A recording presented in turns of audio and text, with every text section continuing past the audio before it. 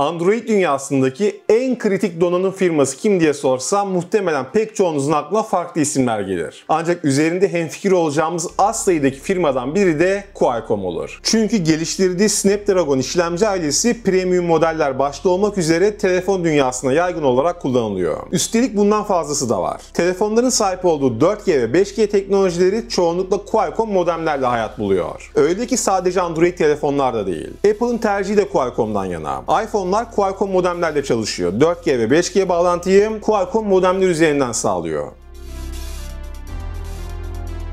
Görüldüğü üzere mobil teknolojilerde lider, öncü olan bir firmadan bahsediyoruz. Dolayısıyla akıllara zaman zaman şöyle bir soru geliyor. Acaba Qualcomm bir telefon yapsaydı nasıl olurdu? Muhtemelen performans canavarı olurdu. Muhtemelen Android dünyasındaki performans şampiyonu olurdu. Peki Qualcomm telefon yapmış olabilir mi? Eğer yaptıysa bu telefon Android'in performans şampiyonu olabilir mi? İlginç detaylar, çok önemli bilgiler var. Gelin başlayalım. Karşınızda Qualcomm'un ilk telefonu.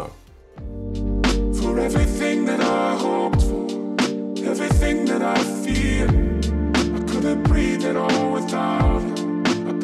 Qualcomm bu yılın başında önemli bir organizasyona imza attı ve yepyeni bir topluluk oluşturdu. Snapdragon Insiders adını taşıyan bu topluluk teknoloji severlere, özellikle de Qualcomm ve Snapdragon dünyasını yakından takip eden teknoloji tutkunlarına ev sahipliği yapıyor. 1,5 milyondan fazla üyesi bulunan bu topluluk yıllardır beklenen çok özel bir gelişmeye vesile oluyor. Dönem dönem gündeme gelen ama bir türlü gerçeğe dönüşmeyen Qualcomm marka akıllı telefon Snapdragon tutkunları için nihayet piyasaya çıkıyor. Ancak isimlendirmeden tutun da sahip olduğu teknik özellik, hatta fiyatlandırmaya kadar beklediğimiz telefon bu muydu? İşte bundan emin değilim. Qualcomm'un sahiplendiği telefon demek en iyi performansa, en son teknolojiye ve en iyi özelliklere sahip telefon demek. En azından ben böyle düşünüyorum. Fakat piyasaya çıkacak telefon pek de öyle bir telefon değil. Neden mi? Gelin detaylarını anlatayım.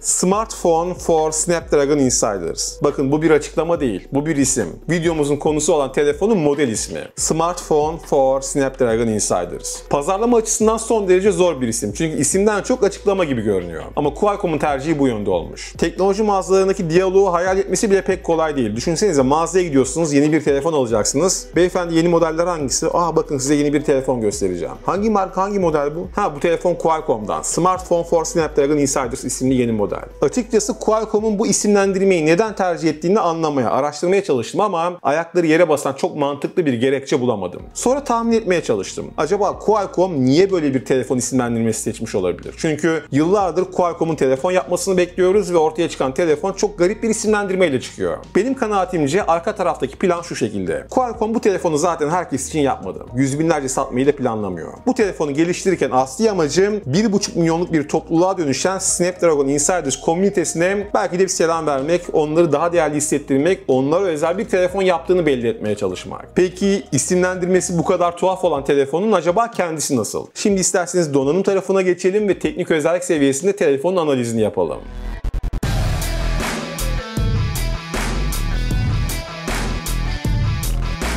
Bu telefonun öne çıkan ilk detayı yapılan işbirliği. Çünkü telefon Qualcomm tarafından değil, Qualcomm için Asus tarafından dizayn edilmiş. Zaten telefon dünyasını yakından takip ediyorsanız tasarım çizgilerinin Asus'un güncel modellerine benzediğini kolayca anlıyorsunuz. Aslında bu tasarım hibrit, yani melez gibi duruyor. Zenfone 8'in estetiği ROG Phone 5'in kamera sayısı ve dizilimiyle entegre edilmiş gibi görünüyor. Ön tarafsa ROG Phone 5 gibi olmuş. Zira ön kameranın kamera deliği gibi değil de çerçeve içerisinde tutulduğu az sayıdaki telefondan biri olmuş. Bu telefon dışında ROG Phone 5 ve Sony'nin Xperia 1 Mark serisi de ön kamerayı bir kamera deliği olarak değil de çerçevede tutan nadir telefonlardan diğerleri. Arkadan çok fazla olmasa bile önden bakıldığı zaman bence şık bir telefon duruyor karşımızda.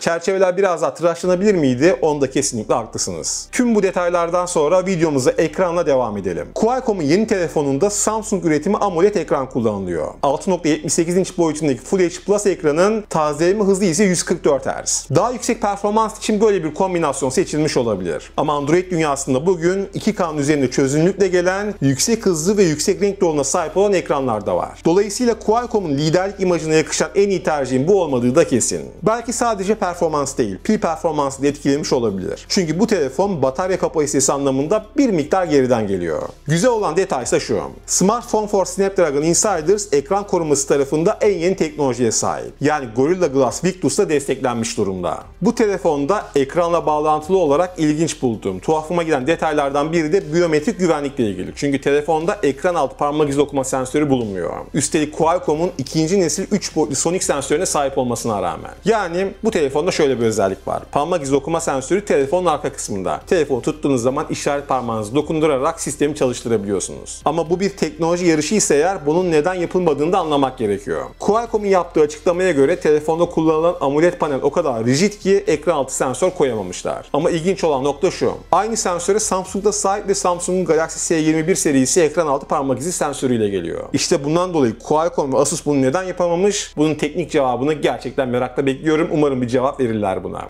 Günün sonunda sistem hızlı olsun, sistem güvenli olsun, gerisi çok fazla önemli değil. Ama bu bir teknoloji yarışı ise eğer tabii ki Qualcomm neden kullanamadığını araştıracak, bir sonraki jenerasyonda kullanmak isteyecektir. Çünkü pek çok kullanıcı açısından işin güvenlik ve hız tarafı bir yana ekrandan parmak izi okuma son derece futuristik, heyecan verici ve yenilikçi bir özellik olarak algılandığı için firmalar bunu kullanmak istiyor. Dolayısıyla Asus ve Qualcomm bunu bir şekilde kullanamamış, sorumluluğu da sebebini de ekrana atmışlar. Ama Samsung kullanıyor. Ama durun bir dakika. Peşin hükümlü olmayın. Çünkü telefonun en tuhaf özelliği bu değil. Daha tuhafı, daha ilginci de var. O da işlemci tarafıyla ilgili. Yani Qualcomm'un asıl uzmanlık alanı bu telefonun belki de en tuhaf tarafı. Neden mi? Gelin anlatayım. Qualcomm'un şu anda bir telefona güç verebilecek en hızlı, en güçlü platformu Snapdragon 888 Plus. Ve bu platformu baz alan ilk telefonlar önümüzdeki günlerde piyasaya çıkacak. Ancak yine bu ay içerisinde kullanıcılarla buluşacak olan Qualcomm'un kendi platformu Snapdragon 888 Plus'la değil, Snapdragon 888 ile geliyor. Yani Qualcomm sahip olduğu en hızlı işlemciyi yıllardır merakla beklediğimiz ilk telefonunda ne yazık ki kullanmıyor. Evet, Snapdragon 888 de çok hızlı. Evet, 888 Plus çok ciddi bir performans farkı getirmiyor. Ama Qualcomm'dan bahsediyoruz. Hangi işlemcisinin ne zaman çıkacağını en iyi bilen yine firmanın kendisi. Dolayısıyla yol haritasına uygun bir telefon yapabilirmiş. Sonucunda Qualcomm'dan yıllardır telefon bekliyoruz. Bu telefon belki bir ay daha geç çıkabilirdi ama Snapdragon 888 Plus'la gelebilirdi. Düşünsenize, bu telefonla benzer günlerde Honor'un telefonu çıkacak ve Honor'un telefonu Snapdragon 888 Plus'la gelirken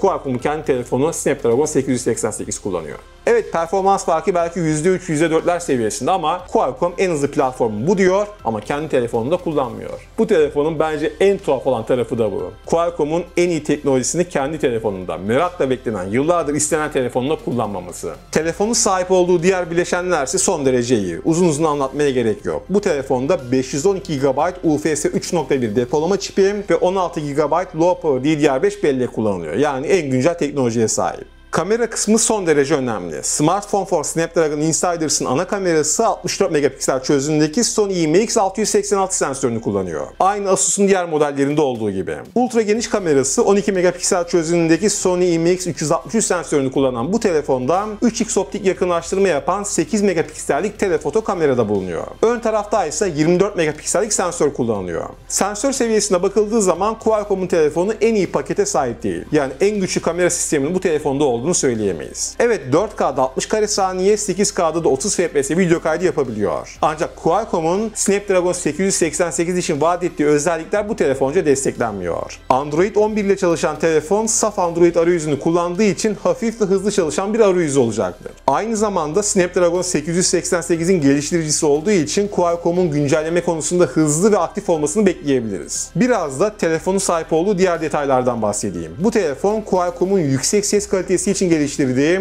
24 bit 96 kHz Snapdragon Sound ses teknolojisini destekliyor. Hatta bu özelliğin kullanılabilmesi için telefonun kutu içeriğinde Master & Dynamics firması tarafından geliştirilen $299 fiyatlı MW08 kulaklık da yer alıyor. Bence kulaklık olmasa ama telefonun fiyatı çok daha düşük seviyede tutulabilseydi çok daha iyi olabilirdi. Yani kullanıcılar istediği zaman istediği kulaklığı, tam kablosuz kulaklığı alabilir. Ama bu kulaklığı ekleyip telefonun fiyatını yüksek tuttuğunuz zaman işte o vakit işler değişmeye başlıyor. Neyse, biraz da bağlantı özelliklerinden bahsedeyim. Bu telefonda 5G, Wi-Fi 6E ve Bluetooth 5.2 teknolojileri bulunuyor. Pil tarafına bakıldığı zamansa bu telefon ihtiyaç duyduğu gücü 4000 mAh kapasiteli bataryadan alıyor. Telefonun 210 gramlık ağırlığını düşündüğümüz zaman pil kapasitesi daha büyük olabilirmiş. Örneğin 5000 mAh seviyesinde tutulabilirmiş bence. Quick Charge 5.0 hızlı şarj standartını destekleyen bu telefon beraberindeki adaptör yardımıyla boş pili %70 doluluk seviyesine 30 dakikada, %100 doluluk seviyesine ise 50 dakikada getirebiliyor. Yani 1 saatin altında bir sürede 4000 mAh kapasiteli pili %100 doluluk seviyesine ulaştırabiliyorsunuz. Bu arada aranızda merak edenler olabilir. Bu telefonun kutu içeriğinde 65 wattlık hızlı şarj adaptörü, USB-C kablosu, USB-A kablosu, tam kablosuz kulaklık ve bir de kılıf çıkıyor. Peki, tüm bu detaylardan sonra telefonun fiyatına bakalım isterseniz. Qualcomm'un yeni telefonu için tavsiye ettiği son kullanıcı satış fiyatı $1500. Ya da durun bir dakika, tam rakamı vereyim, $1499. Bence çok yüksek bir fiyatlandırmaya sahip. Bugün o fiyata çok iyi bir Android telefon, Snapdragon 888'de, hatta belki birkaç hafta daha beklersek Snapdragon 888 Plus tabanlı bir telefon alıp yanına örneğin belki PlayStation 5 bile koyabiliriz. Bu açıdan bakıldığı zaman Qualcomm'un telefonu en iyi bileşenlere sahip olmasına rağmen, hatta en son Qualcomm teknolojilerini bile kullanmamasına rağmen beraberinde gelen kaliteli bir tam kablosuz kulaklıkla birlikte $1500'lık bir fiyatlandırmaya sahip. Bence fiyat hayal kırıklığı. Bu telefon daha uygun bir fiyata gelebilmeliydi diye düşünüyorum. Örneğin $1000 seviyesine gelse çok daha iyi olabilirmiş. Çünkü dediğim gibi rekabet çok fazla ve amiral gemisi segmentinde gerçekten muazzam modeller bulunuyor. Bu açıdan bakıldığı zaman bu telefon için $1500 bence yüksek bir fiyatlandırma. Evet, tüm bu detaylardan sonra toparlamam gerekirse bence Qualcomm'un ilk telefonu, yani Smartphone for Snapdragon Insiders, bizim yıllarca süren beklentimize, Qualcomm'la hayal ettiğimiz o telefona tam olarak uyan bir telefon değil. Eksikleri olan bir model, yüksek fiyatlı bir model. Bu telefon daha uygun bir fiyatla gelseydi eksikler bu kadar göze batmayabilirdi. Ama şu anki özellik tablosu ve şu anki fiyatına bakıldığı zaman evet, belki o Snapdragon Insiders grubundaki bütçesi ele veren Qualcomm tutkun Snapdragon aşığı belli bir kitle bu telefonu almak isteyebilir ama kullanıcıların geneli itibariyle çok ses getiren ve yoğun talep gören bir telefon olmayacak gibi duruyor, en azından mevcut fiyatlandırması itibariyle. Evet, tüm bu detaylardan sonra artık yavaş yavaş videomuzun sonuna doğru gelmiş olduk. Her videoda ifade ettiğim üzere izlerken harcadığınız zamandan dolayı, vakit konusunda yaptığınız fedakarlıktan dolayı hepinize minnettarım. Hepinize gerçekten teşekkür ederim. Sosyal medyada beni takip etmek isterseniz Twitter ve Instagram'da erdözza ya da fx57 yazarak bana ulaşabilir. Arzu ederseniz takip alabilirsiniz. Bunun dışında tavsiye ettiğim ürünler çok soruluyor. Tavsiye ettiğim telefonlar, tavsiye ettiğim kulaklıklar, tavsiye ettiğim kitaplar ve tavsiye ettiğim saatler. Ama özellikle kitaplarım sabit linkler olarak aşağıda bulabilirsiniz. Evet dostlar, bir başka videoda görüşene kadar şimdilik hoşça kalın ve lütfen kendinize çok iyi bakın. Görüşmek üzere.